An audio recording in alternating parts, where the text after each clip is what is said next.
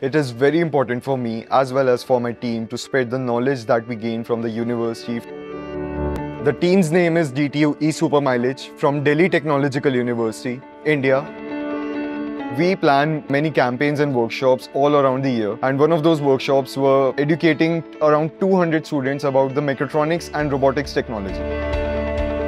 The campaign was not only about the technology but about the vision and the purpose of the team.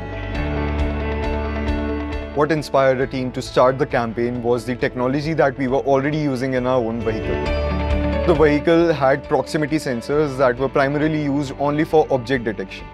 To take it towards the next step, we use them for accident prevention. And for the final step, we thought of giving this technology to the society by helping the visually disabled people to detect objects using a shoe.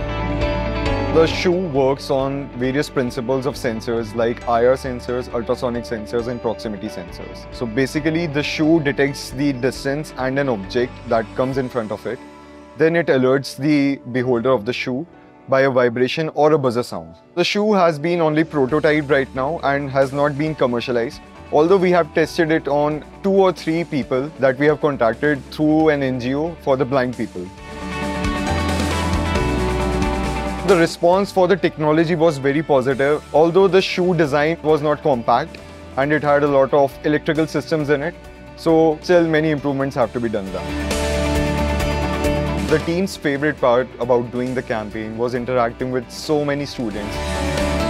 Our vision for the future is stepping towards sustainability using greener initiatives, especially to work with the technology in the mobility sector. Don't forget to like, comment and share, and follow #ShellEcoMarathon for more.